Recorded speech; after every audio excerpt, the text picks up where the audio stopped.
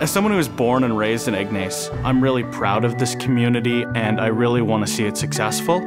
As a potential hosting community for the solution for Canada's used nuclear fuel, I wouldn't be comfortable working on this project if I wasn't sure that this project was going to preserve the environment and be safe for the future generations of my family that will live here. We would see a huge job increase of jobs just like mine today.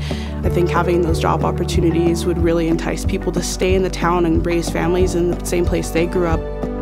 I want Ignace to be a place where our youth, even if they do have to leave for post-secondary education, they want to come back and they want to create a family here and live and work in the community.